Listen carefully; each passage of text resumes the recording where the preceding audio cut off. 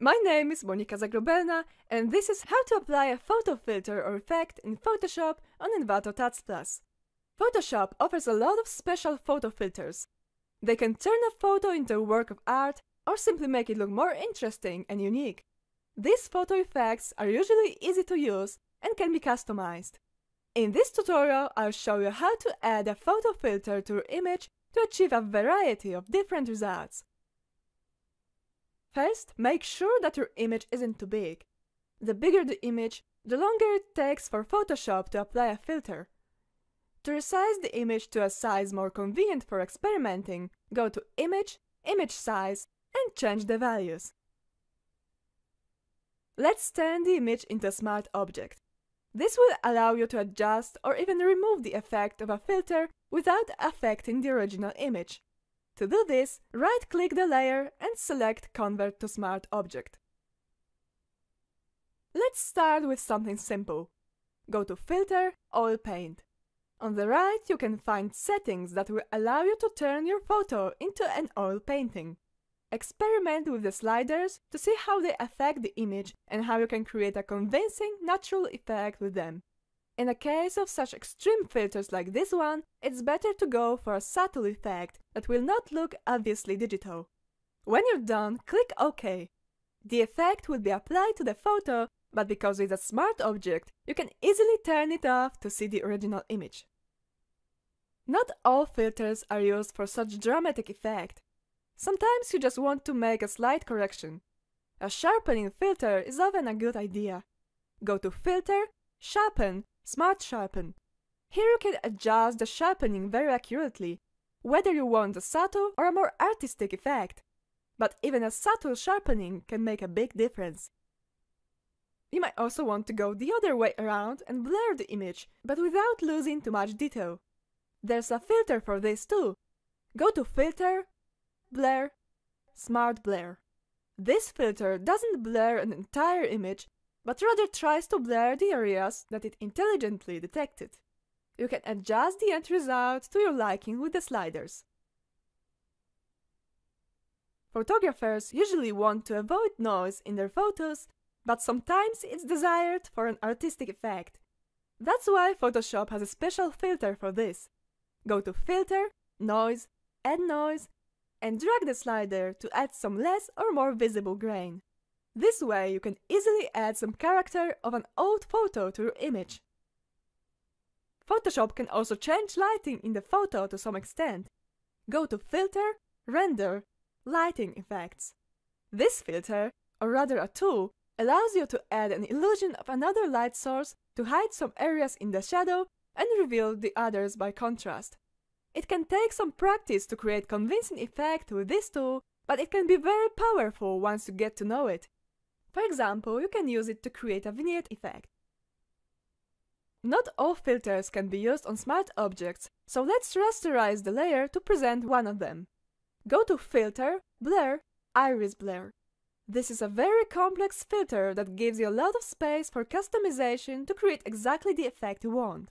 You can use it to simulate depth of field or to bring attention to one area by blurring the rest.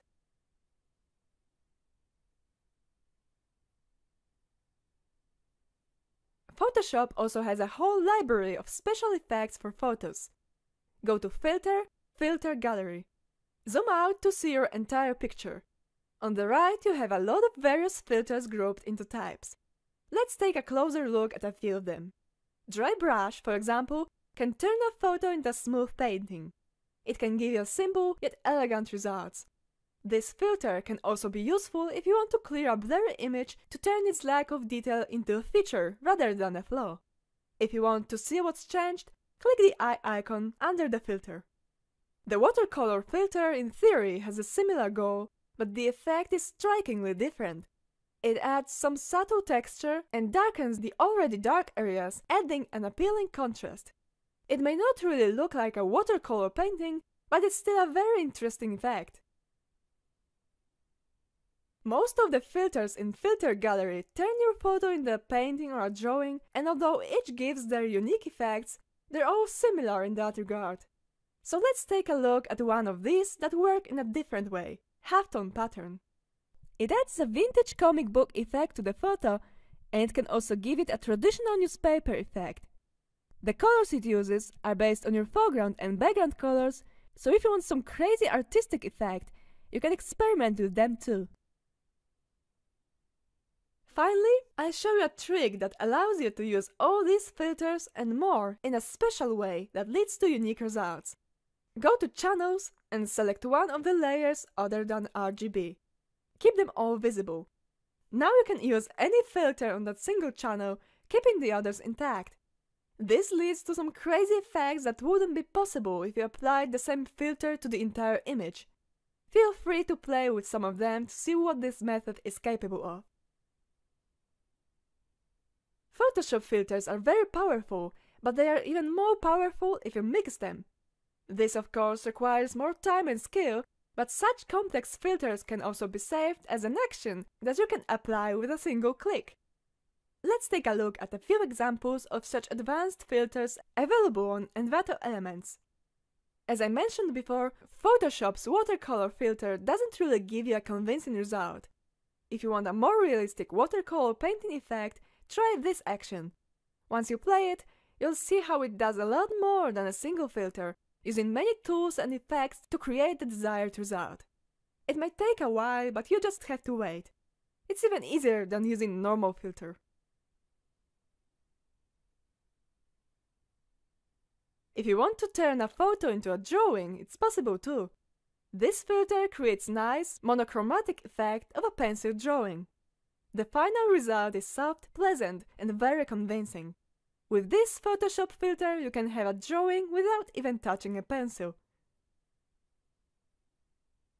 Although turning a photo into a painting or drawing is the most obvious way of modifying it, there are many more. For example, this action adds some shiny glitter to the background, creating a perfect effect for Christmas or New Year. You don't really need to know how it happens. Everything is done for you magically, and you just have to wait and enjoy the effect.